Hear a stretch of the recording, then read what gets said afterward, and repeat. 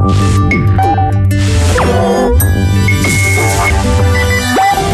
a rainforest as large as the continental United States, the Amazon basin is on a scale beyond borders, beyond even continents.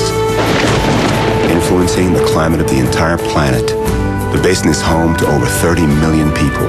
20% of the world's fresh water flows from the Amazon, changing the Atlantic Ocean for 125 miles out to sea. In spite of the enormous scale of this tropical rainforest basin, scientific evidence increasingly has revealed how fragile this ecosystem is and how what happens here will influence global climate dramatically, possibly irreversibly, within the next 10 to 20 years. Reports of ominous change have come to light in the 25 years since Jean-Michel Cousteau first explored this region.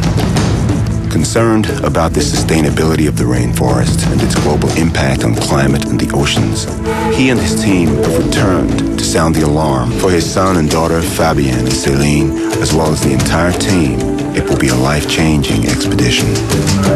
They'll explore the rich rainforest in both the dry and wet seasons, traveling days upriver into black water tributaries to encounter the Amazon's unique aquatic species.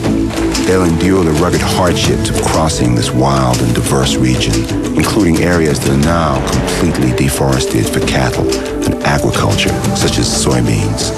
And they'll enter the innermost Amazon, where the conflict between enterprise and the environment has become a true life and death struggle for both wildlife and the indigenous people of the forest.